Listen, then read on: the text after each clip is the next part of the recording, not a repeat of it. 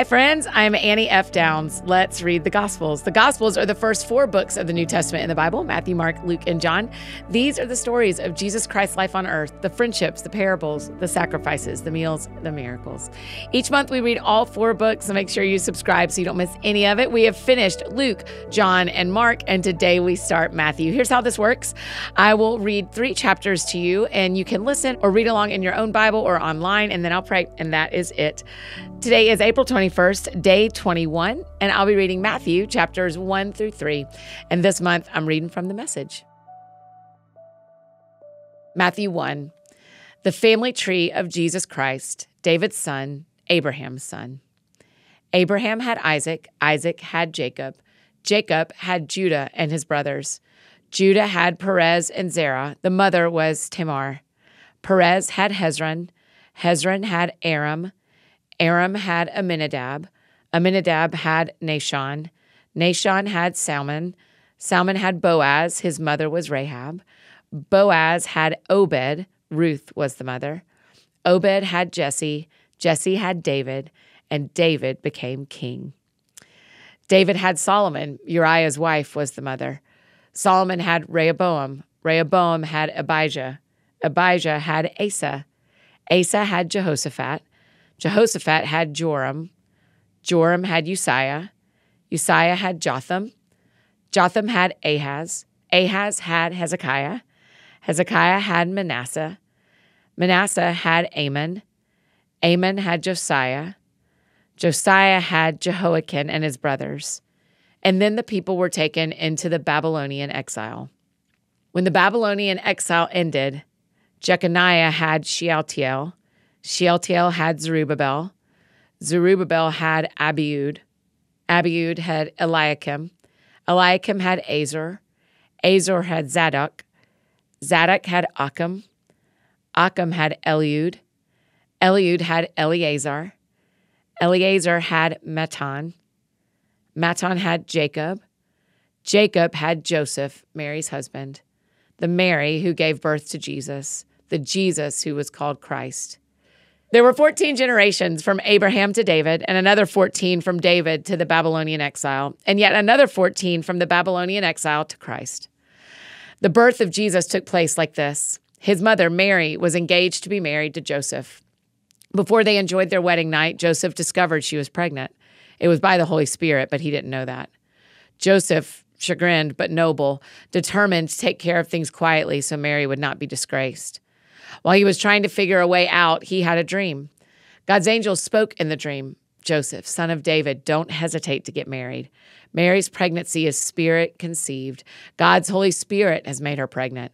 She will bring a son to birth, and when she does, you, Joseph, will name him Jesus, God saves, because he will save his people from their sins. This would bring the prophet's embryonic revelation to full term.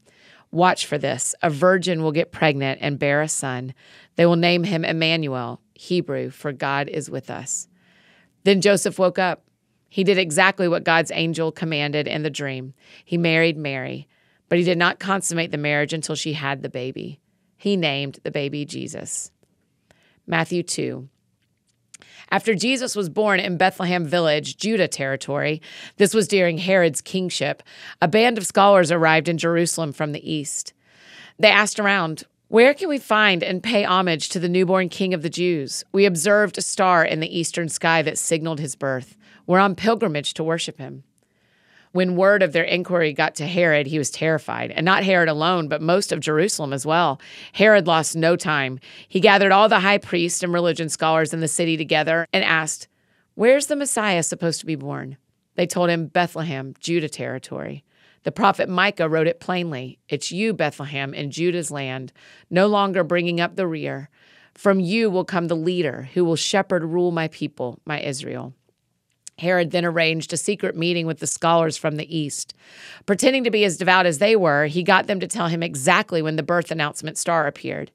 Then he told them the prophecy about Bethlehem and said, "Go find this child, leave no stone unturned.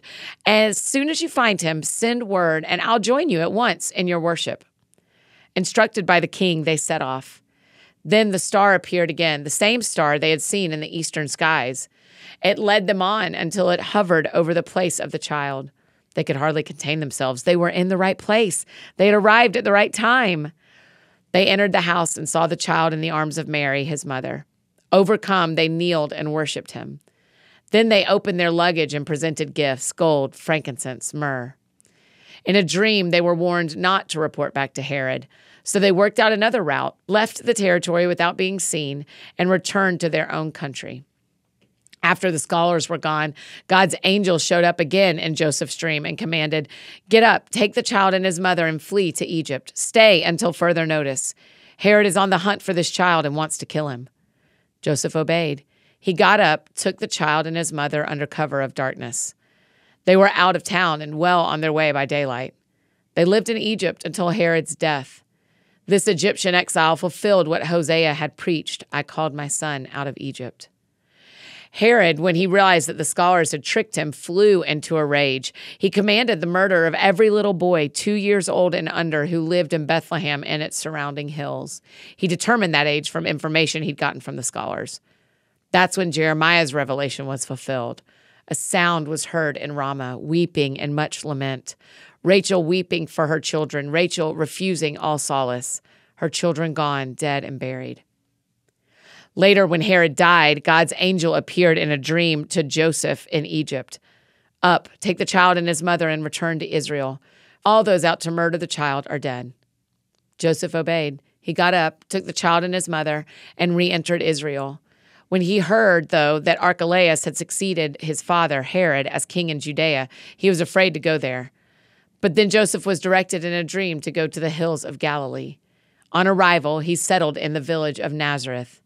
This move was a fulfillment of the prophetic words, "He shall be called a Nazarene." Matthew 3. While Jesus was living in the Galilean hills, John, called the Baptizer, was preaching in the desert country of Judea. His message was simple and austere, like his desert surroundings. Change your life. God's kingdom is here. John and his message were authorized by Isaiah's prophecy. Thunder in the desert, prepare for God's arrival, make the road smooth and straight. John dressed in a camel hair habit, tied at the waist by a leather strap. He lived on a diet of locusts and wild field honey. People poured out of Jerusalem, Judea, and the Jordanian countryside to hear and see him in action. There, at the Jordan River, those who came to confess their sins were baptized into a changed life. When John realized that a lot of Pharisees and Sadducees were showing up for a baptismal experience because it was becoming the popular thing to do, he exploded. "Brood of snakes, what do you think you're doing slithering down here to the river? Do you think a little water on your snake skins is going to make any difference? It's your life that must change, not your skin. And don't think you can pull rank by claiming Abraham as father. Being a descendant of Abraham is neither here nor there. Descendants of Abraham are a dime a dozen. What counts is your life. Is it green and flourishing? Because if it's dead wood, it goes on the fire.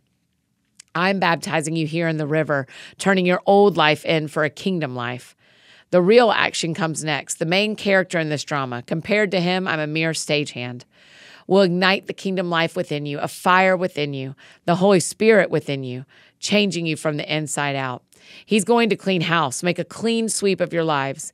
He'll place everything true in its proper place before God. Everything false, he'll put out with the trash to be burned. Jesus then appeared, arriving at the Jordan River from Galilee. He wanted John to baptize him. John objected, "I'm the one who needs to be baptized, not you." But Jesus insisted, "Do it. God's work, putting things right all these centuries, is coming together right now in this baptism." So John did it. The moment Jesus came up out of the baptismal waters, the skies opened up and he saw God's Spirit. It looked like a dove, descending and landing on him. And along with the Spirit, a voice, "This is my Son, chosen and marked by my love, delight of my life." And that is Matthew chapters 1-3 in the Message. Let's pray.